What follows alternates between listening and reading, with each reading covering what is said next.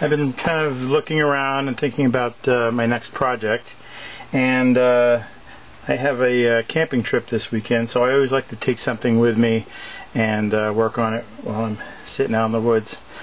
And so I ordered a bunch of back issues of Wood Carving Illustrated magazines. I was going through some of those, and I came across two things that really kind of caught my eye.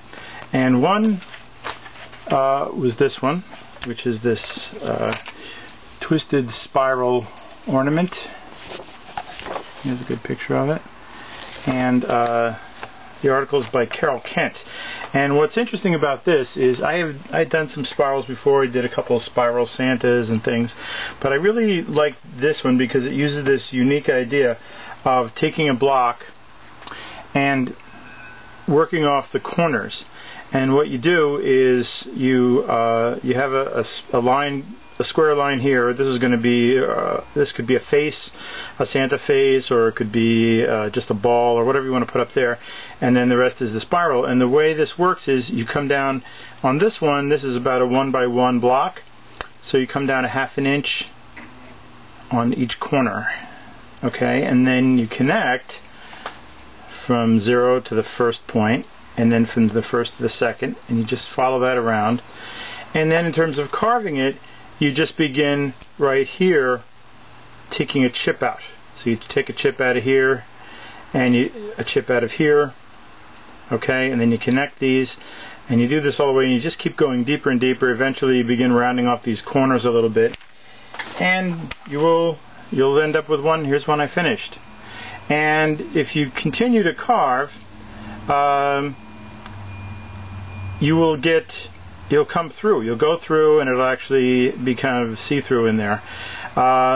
It's an interesting project. It's a little tricky because this is actually pretty weak. It's all short grain going up and down here. I could just snap this right off if I really, without a lot of effort. So I thought I'd incorporate that into what I wanted to do.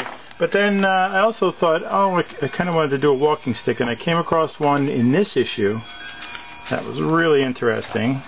Not this one. Where is it? There we go. This guy, and of course I had done a wizard before, so this fantasy wizard staff kind of caught my eye. And here's the pattern. Let's see if we can get a good view of that. Okay, and so what I decided to do was put this on the top of my staff, and then somehow incorporate farther down the spiraling idea. Although since it's a walking staff, the spiraling is going to be on a part of the walking stick that will take some load.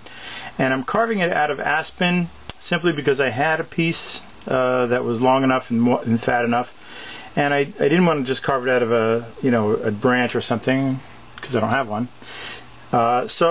But I don't want to use this pierced approach because it would be too weak if it's on the staff. So what I'm going to do is I'm going to use this method, but I'm going to skip every other one of these. So, and I'm making them a little wider. So every other one of these spirals will be a flat. And if you can see on here, but in this area right here, where the spirals are, there's kind of a texturing in there. And I don't know what tool I'm going to use that, but I thought in the flat sections I would do some kind of texture on it. So that's the next project. It's an aspen carving walking stick that I'm going to carve. And I'm using an interesting tool to do this. I'll show you that next video.